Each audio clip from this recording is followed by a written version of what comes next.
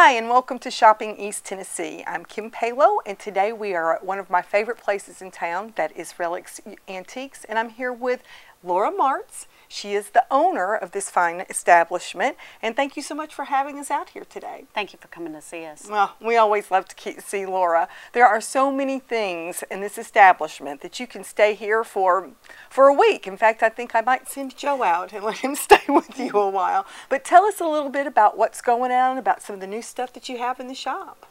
I get new things in every day. I've got great dealers, and I work hard to fill the store with unusual items, and every day there's something new coming in. New furniture, especially a lot of small items. Yeah, always when you come in, and I can tell from the last time that I was here just how much that she has added to the inventory here, and it's such a mixture. You're not going to find any one thing. Now let's be sure that we're clear about what's an antique and what's not, because guys, I'm vintage, so tell us what's the difference. That's right. A true antique is 100 years or older. Most antique shops call vintage 50 years and older. And there's a little confusion because people think 25 years is old as an antique, but that really is only for classic cars. I try to keep the store 1960s and older. Occasionally I'll have a newer item in if it's got really good bones and it's really well made, but my passion and my love is for vintage and antiques. Right, and if you are a child of the 60s, you will see lots here that will remind you of home. You can walk through it, and there are some very nostalgic pieces that we all grew up with, that we remember seeing in our homes, as well as toys. You have just a different array. I mean, you've got the furniture, you have the glass, you have a little bit of everything. Tell us a little bit, textiles, a little bit of everything. I do. Well, my favorite thing in the store is trying to categorize or have booth settings with time periods. So there will be Victorian time periods, mid-century modern, Western, military, primitive, country and shabby styles. But to me it's fun to kind of group it in areas so you can see how to use the items in your home and how to decorate with them. I do also carry other collectibles, children's toys. I just put out some items today that are from the 40s and 50s. Right. 1950s Mickey Mouse tea set in the original box. But even some toys that date back to the 30s. I have a Tom Mix circus wagon that's really neat, and that she's gonna have a hard time partying. Yeah, I don't know. Well, and I don't even know. I never watched Tom Mix, right. but there are definitely collectors for Hopalong Cassidy and Tom Mix and some of the things that are from the earlier part of the century. Right, she does have many things, and you know the holidays are coming up, guys, and this would be a great place to come get something that not everybody else is going to be out there shopping for, or that, you know, it's going to come in the same cellophane wrapper. That this is something that would be an individualized, special gift for that person in your life, whether it be a friend, a relative, or your significant other. Joe just showed me a book over there a few minutes ago he wanted me to read. It said the Perfect Wife, or maybe it was The Good Wife, and I told him, I said, Joe, I wrote that. So anyway, there are so many things here. You've got some nice collections of books that I saw here in the front. I mean, she's got beautiful furs, older furs that you have here. I mean, just talk, and the Western hats you were telling us about. There's a whole nice selection of nice hats over there. And those aren't antique, but they're really good quality. Stetson and Resistol and different hats done.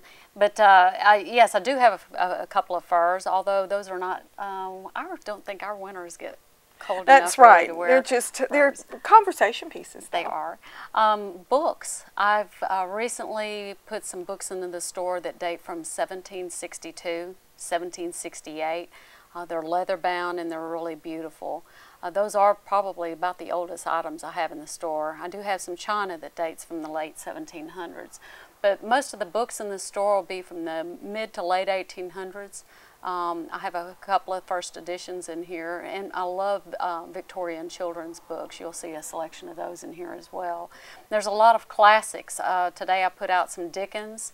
There will be Hawthorne, Bryant's poems, and all late 1800s books. The joy of that is the way they're bound so beautifully, and they decorate beautifully in your home, and they're absolutely readable and not, shockingly, not any more than what it would cost to buy it at Books A Million. And that's the truth. It is, and they're just beautiful books. But I also carry a lot of other variety. I really look for anything that's unusual and unique and not what other typical antique stores carry. If it's something I've never seen before, it makes me want to have it and learn about it. Today I put an early 1900s monkey, organ grinder monkey outfit in the store. I don't know how quick that'll sell, but it sure is a conversation piece. It is a conversation piece, and you have many things like that throughout the store. And like she said before, things are grouped together. You have an Art Deco area. You have areas that have more of like the kitchenware. That's the stuff that I get nostalgic about. You'll see the older Corningware. You'll see some of the beaters, the different things before everything got, you know, where it was pushed with a button. That there, you've got some beautiful just pieces, and then just some of that nostalgic stuff that we all grew up with, and a rolling pin. If you need a rolling pin, this is the place to get one, and a really cool one. That's right, really heavy and good ones. I do. In the kitchen area, Fiesta is still very popular. I'll prefer the older pieces, but Pyrex and old Corning, they're better made. The old stuff just holds up a lot better. Mid-century canister sets, just unusual things that you can decorate with instead of stuff made in China last week. But I like Art Deco, and of course there's primitives too. Primitives, yellowware and spongeware, salt glazed pottery from the late 1800s through the early 1900s. I try to keep a lot of variety to satisfy a lot of tastes. Decorating style in the home. Right, and sometimes it's difficult to buy for men. I know it always was for me with my dad, and even with Joe and my boys. I have two boys. It's difficult sometimes to shop for men. I mean, they're, you know, not another tie, please, no. But you do have a lot of stuff in here that would either go in a man's office or, you know, just as a part of his house in his den or whatever. There are some very, very masculine items that you would think that would be a good gift for a man here at these holidays times. I do. Your boss. Try to buy more. Really, my husband, he's really hard to buy for Christmas, but he takes every good pocket knife I get. But pipes. But any profession, for male or men or women, pharmaceutical, collectibles, law books. I have law books that are late 1800s, leather bound, that would be beautiful in any office. Military items, tramp art and trench art. Those are always a really good collectible for some guys. And military items. I'm learning to have a better eye for buying for men. Trying. Right. Trying. It's a difficult task for us, but Laura does a very good job at that. You also have, and I've been sneaking around and looking. You've got some beautiful jewelry pieces. I mean, it's you know, costume jewelry. I don't know if that's what they called it then, but I mean, it is just beautiful and very different, and would be just something that you would be pleased with. A lot of the parties that you're going to be going to, everybody's going to find that, you know, you kind of see the same stuff from everybody, but no, not here. You can get a really nice piece of jewelry to make that outfit special, and generally less expensive than buying new. I prefer, again, Victorian through the 1960s vintage jewelry, because it's different. You're not going to see pieces on everybody's neck. I will occasionally buy a little bit newer jewelry if it's really classy looking, but pretty much what I carry is vintage brooches and bracelets, Coro, Miriam Haskell, the designer pieces out of the mid-century that are so popular. Well, and this is the time of year for that type of thing. I mean, it's great year-round, but you know, you have a lot of festivities going on at this time of year, and so that you can have something different when you walk in. Now, you might have to screw the earrings on. I was looking at that; those are kind of cute, though. But they might hurt a little bit, but just for a few hours, it'll be just fine. But you know about repurposing. You can take the clips that may hurt a little bit, drop it on a chain, and use it as a necklace. Also, people use clips on the straps of purses, collars. You can repurpose a lot of the items like that. Right, and you can do that a lot here. We were talking about that before, because you know, I'm walking around with Laura and I'm not sure what a lot of things are. I didn't know what a flower frog was. Sorry, guys. I mean, I don't know. I must have slept through that.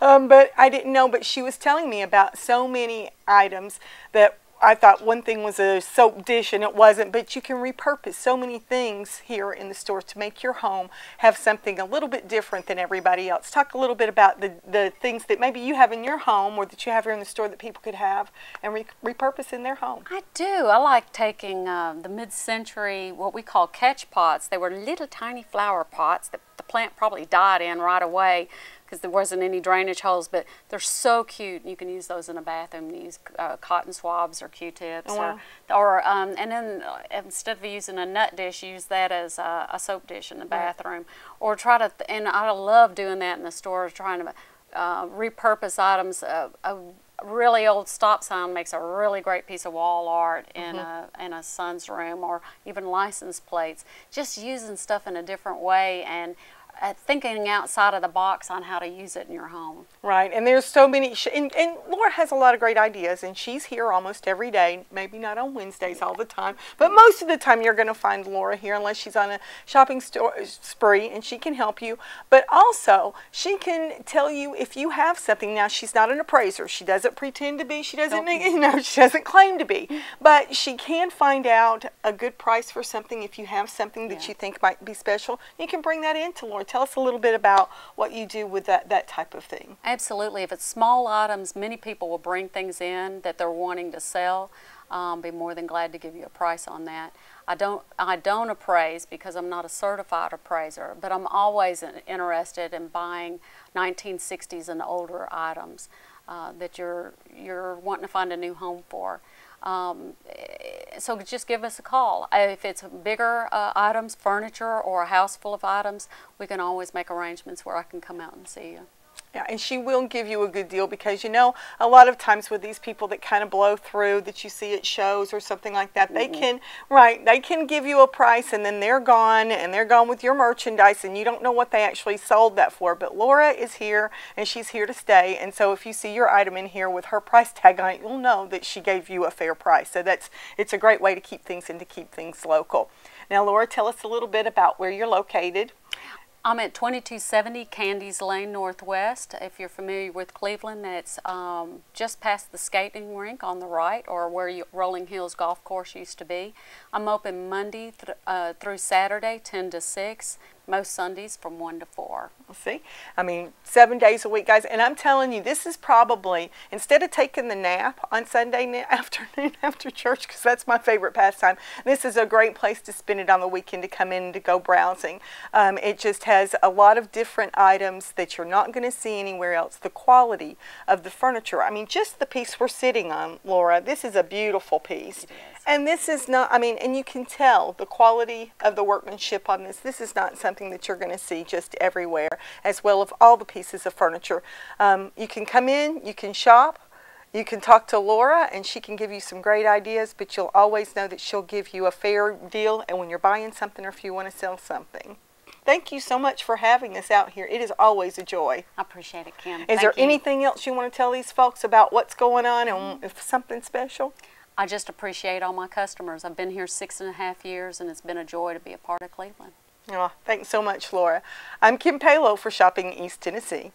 Thank you.